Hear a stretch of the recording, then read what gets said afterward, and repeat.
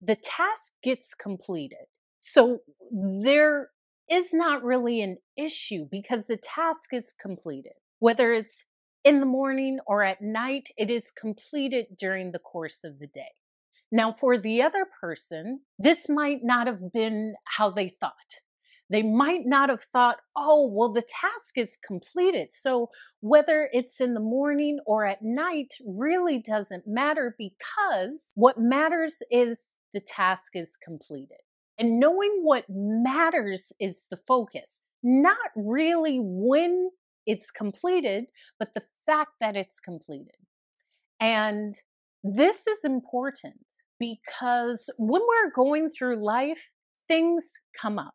And it's good to know what is important to us and how to figure out why it's important. How to figure out that this matters to me. This is important to me. So the fact that it's completed is the important part. And that's it.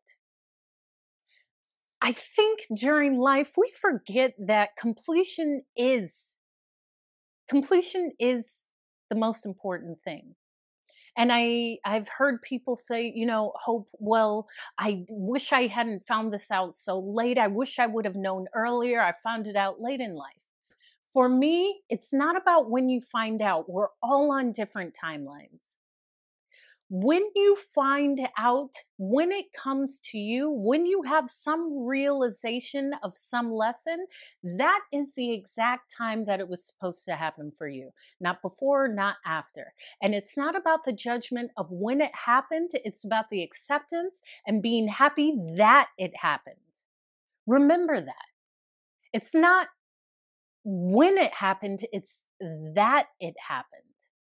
And when I spoke about what's important for you, I can be very nonchalant because things don't matter to me. What matters to me is my health, my mental wellness, my well-being, the health and safety and relationship with my parents and selected family members and friends. What matters to me is my goal of speaking, my goal of producing content, my personal goals. What's important to me are those things.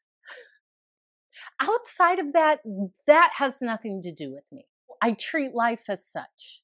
Things that don't have anything to do with me, I don't put energy into it, because once I put energy into it, that means I'm putting my life force. I'm putting my life. Essentially, I'm putting my time while on this earth into something that doesn't matter to me. I refuse to do that because if it doesn't matter, it's not for me. And this is important because when things don't matter to you, you don't need to put your attention in that area.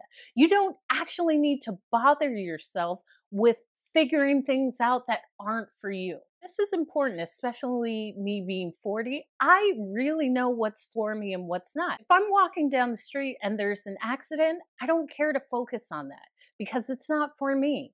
It has nothing to do with me. In fact, it's just something.